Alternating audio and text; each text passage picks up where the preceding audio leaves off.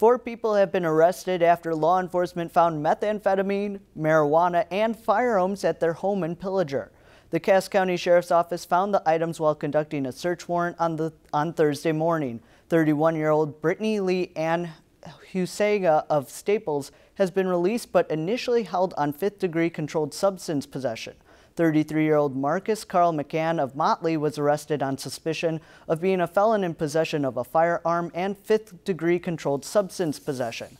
44-year-old Autumn Neal O'Reilly of Pillager is being held at the Crow Wing County Court for contempt of court. 34-year-old Mitchell John Block Jordan of Audubon is being held on suspicion of being a felon in possession of a firearm. The Sheriff Department says formal charges are pending while the incident remains under investigation.